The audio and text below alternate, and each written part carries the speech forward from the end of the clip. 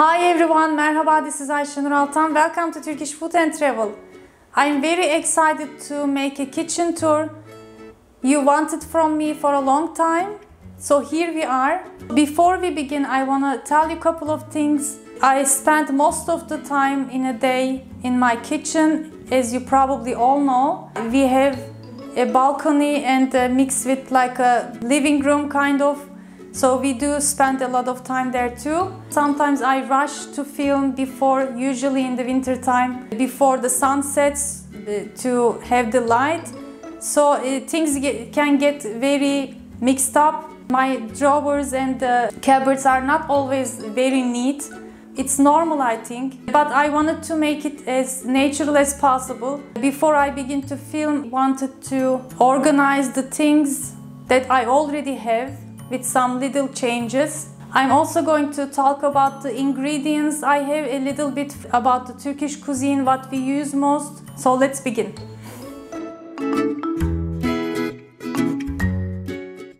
Here I have my little pantry, my legumes, the rice. I have some more here on the back, and these are, I use them from here. I have red lentils. This is bulgur wheat, the ancient one from Kastamonu, Siyez bulguru. This is thin bulgur wheat, red pepper paste from last year. I shared the recipe with you. You can make it. Think of a simple home version you can enjoy year long, adding to your dishes, and it gives really nice taste and color. This is mix of tomato and red pepper paste. This one, this is only tomato. Here some coffee, herbs. I have some wafers here, natural mineral water, and my pastas. And here I have my pans, trays, my cake pan, different size. This is very old to make baguettes. I have in different sizes of rectangular pans that I use for making bread. Round pans in different sizes, I use them a lot. I think they usually don't have it in Europe. They have in rectangular, but these are very good, especially when you make oven dishes. I shared like many recipes with it. On the lower shelf, I have again the rectangular baking pans. And when you continue from there, I have my good old refrigerator. I had some trouble in the last weeks. Thankfully, after changing one part, it is working now.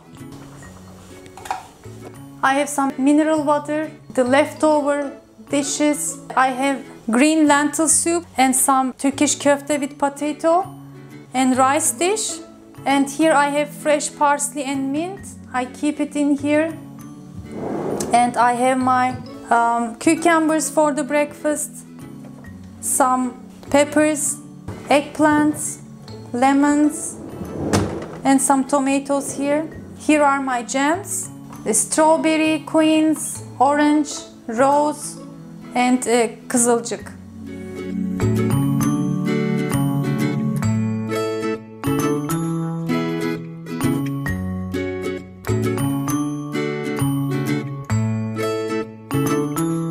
I have little bit yogurt left, homemade.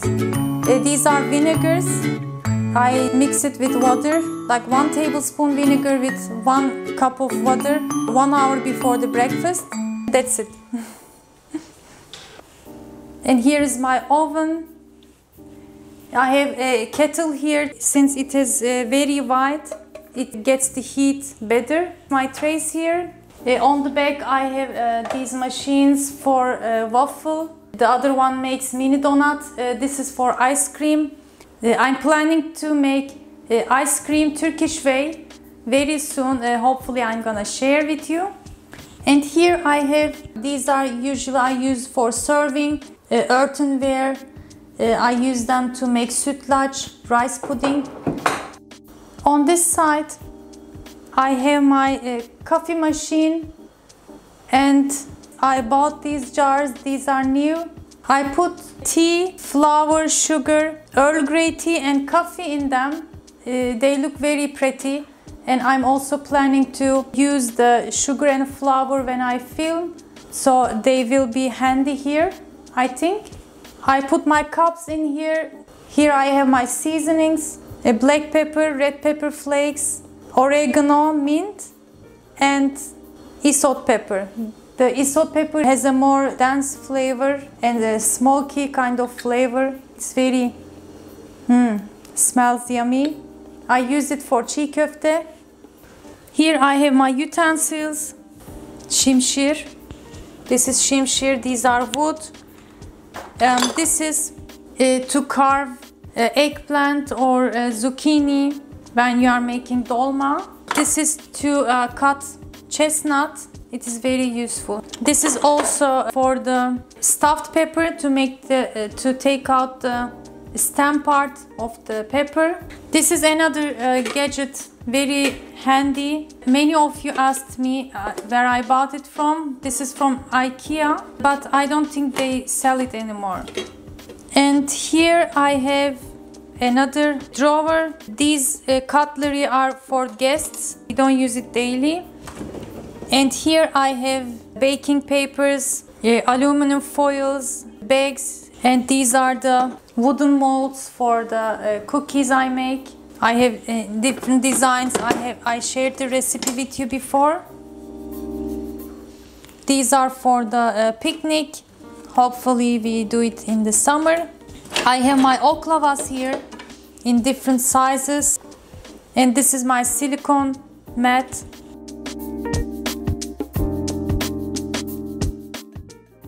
Next thing here, I use this part a lot. I have my tea glasses. This is the one I use most. And let me quickly show you how we use it.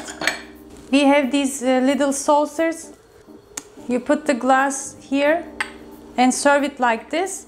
And when you drink it, you hold it from top. We don't put the tea all the way up. And this is how you drink it. I use this again when I'm filming. I like the colors. And this is the top. And here, the one we mostly use, the glasses. These are daily ones. We have different kinds of glasses. And here on up, I have again glasses, but I don't use them often. I keep it for the guests because over the time they can get scratches in the dishwasher, so I keep them separately and I don't use it daily. We are coming to the part that you usually see when I'm filming because we are closer to the stove top. I really like this part. I keep my spatulas, the sifter. I have this whisker in different sizes and shapes, and my copper cezve, a small pan. We use it especially for when you make butter sauce with red pepper, pul biber, pour over the soups before serving. So I bought this one because it looks very pretty and traditional one. And this is the cezve, and this is traditional to serve ayran, yogurt drink with it. This is also new and very handy. I really liked it because it is full glass, even the top part. It is easy to clean. My stovetop is glass. It is not easy to take care of. After you clean it, you have to dry it with this cloth.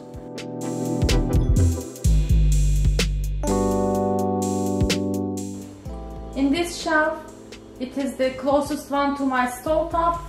Before I had my teas and coffee, but I decided to put my other seasonings as well as the yeast and the orzo pasta and vermicelli pasta. I use it a lot for soups and rice.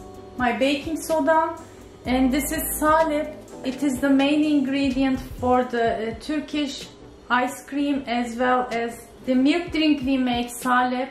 And on top I have more double pots, the mortar and pestle, the parts for the hand blender. Sometimes we do need more teapots, especially when we have guests. This is another part I use daily, all the time. It is very close to the table where we eat, so I put my plates that I use mostly. These are very sturdy and very light, so I use them.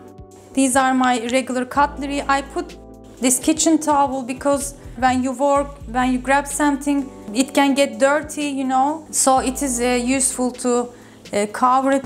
And here are my bowls. I use them a lot. And I also have my food processor. This is very handy. As you can see, it's light. And these are for washing the rice and other like legumes. Okay. I have this magnetic thing for my knives. It is really useful to keep them here and take it out. I really like it. And we came to another pantry, I can say. Here it is. Don't look at these. I keep my dried fruits and nuts. We usually eat with tea. On the up, I have cereal, the famous pekmez, molasses, tahini, sesame paste, and honey. These are, I have cocoa powder, corn flour, and cornstarch or wheat starch in 3 of them. Here I keep my baking powder and vanilla. In Turkey, we usually have these jars. When you buy honey or molasses, this is like the traditional one we get. So I have lots of them. That's why I didn't want to buy another jars to make it more like pretty. So I wanted to still use them, but to reorganize it, to make it look pretty, I just bought these lids in same colors. I have also these smaller ones. These are also old, very old from United States. I really like the design. It's very classic and I'm still using them. This is tarhana, dried powder. You make soup with it. The first ready ancient soup, I can say. I have shared the recipe. Make sure to check them from the links.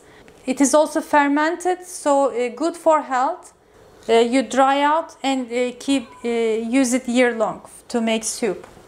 This is the tea brand I'm using mostly. The favorite one is Çaykur Tiryaki. You always ask me. Again, I want to mention that my cupboard doesn't always look like this.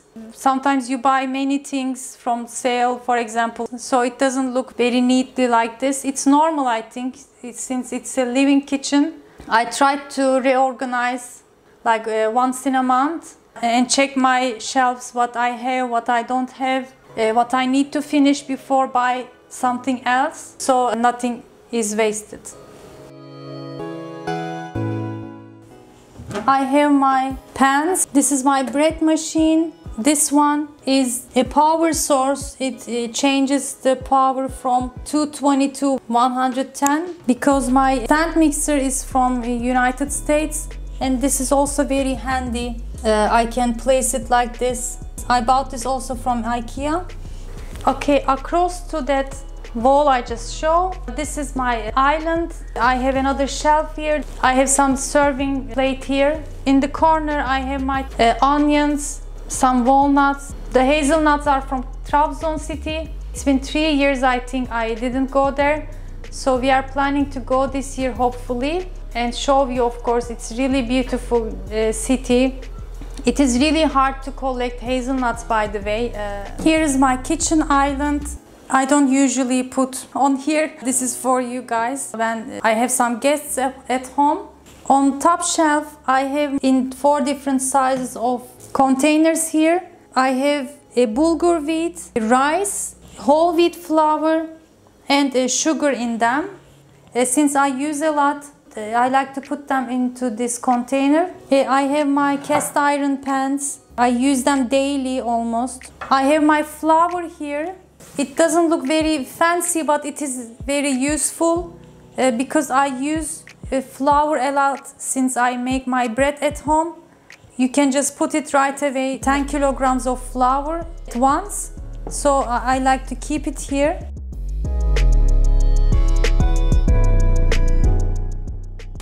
After the kitchen, you come to the balcony, which is kind of a dining area. We have our TV. I keep some of the utensils that I don't use it, or if I have the doubled ones. And let me show you here that I keep my tablecloths here. This is another small island I have. I use it when I film here in this area. It is kind of small, but sometimes I can still manage. I have more spices here, and this one is also copper. You can clean it with very common 2 ingredients from the kitchen. If you know, you can write down in the comment section. And here I have my kitchen towels. These are the ones that I use most, so they are on top. And here I have some part of the mug collection. And this is the famous dining area. We eat here, and I also use to make my menus in here.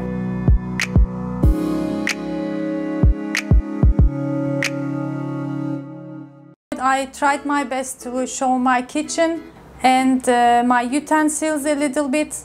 I have lots of places to put, even though inside the cupboards can be updated for easy using. Hopefully I might renew it later. But so far, I really love my kitchen. It's a bit hard time when I film because I'm all over the kitchen island and then back to the stove, filming with my camera, going everywhere with the light and everything. Feel it a bit squeezy because of the filming. Otherwise, I think it is reasonably big enough for a small family. And that's it. I really love my view. If you have any questions, you can ask me.